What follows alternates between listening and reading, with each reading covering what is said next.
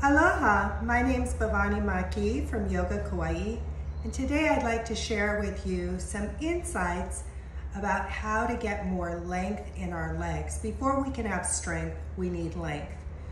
Oftentimes, we may misinterpret tension, hypertensility in the back of the legs as being tight hamstrings, when in fact it might be tight adductors. Adductor magnus, as the name implies, magnus, it's big and it's a big deal. Oftentimes, it will recruit to become an extra hamstring or even an extra quadricep.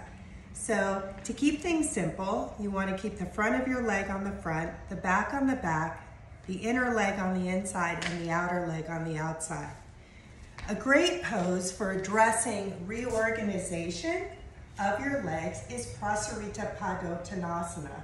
Tight adductors makes it already difficult to stand with your heels wider than your toes.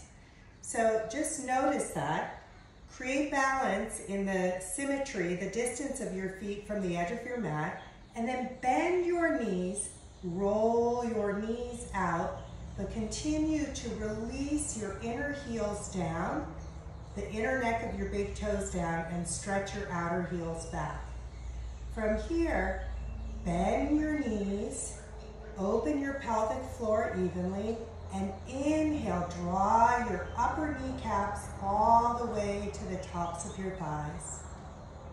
Exhale, keep your pelvic floor balanced so that you rotate from your hips and not your spine, and place your hands in Adho Mukha Svanasana position here. Now you may notice that there's an imbalance in my hips here. My left leg has more length and my right side is more congested. So I can walk my left foot in slightly and then turn my right heel out. And this will help me to create more balance in my legs. Now be aware when you adjust your legs, the pattern tends to present elsewhere. So keep your ribs well balanced, and then just stay here and breathe. Yield. Give yourself into gravity and notice how this takes tension out of your jaw, but continue to excite your upper kneecaps.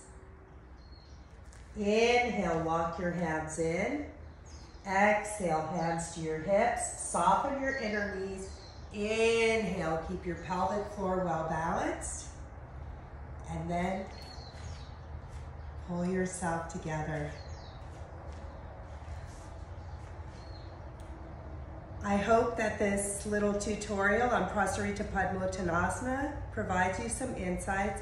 And again, even in Adho Mukha Svanasana, downward dog, you can widen your stance and turn your heels way out. Just be aware that your knees and your toes are pointed in the same direction. Enjoy yoga as self-care. Yoga doesn't need you, you need yoga. So yoga is for your personal benefit. Be well. Namaskara.